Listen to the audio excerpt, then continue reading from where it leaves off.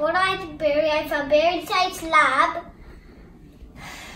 And today we're going to do some SAT math. So I have just wrote down number 1 right here. Number 1 out of the 10 questions we are going to be doing today. So let's start. First, let's read the question. I can give you some time to write it down, so you can just pause the video, but let's just read it. So, 5x squared minus 3x plus 8 in parentheses, minus 2x squared plus 4x minus 2 in parentheses. Now, they're just in parentheses. That's why we cannot subtract it freely. We have to distribute, so anyway, 5x squared minus 3x plus 8.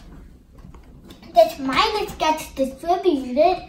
Minus 2x squared minus plus minus 4x minus plus 2.